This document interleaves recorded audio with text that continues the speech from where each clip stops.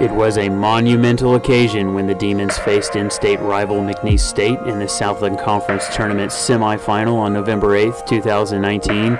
With 2 minutes remaining in the first overtime period, it was freshman forward Olivia Dragicevic making her mark yet again and making history this time. Dragicevic led the Demons in goals scored in 2019 and notched her 4th game winner of the season, tying the program record for game-winning goals in a single season. The go-ahead goal would send the Demons to the conference tournament championship for the first time since 2005.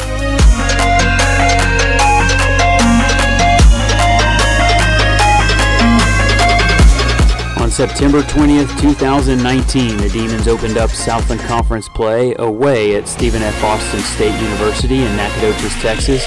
The Demons were dominant and looked likely to score, but the breakthrough moment would have to wait until the 58th minute when freshman Jamie Haynes supplied the perfect pass to the top of the box for fellow freshman Samantha Hanking, who finished with pinpoint accuracy to the far post. With the 1-0 victory, the Demons defeated rivals SFA for the first time in 17 years, dating back to a 4-0 win in 2002.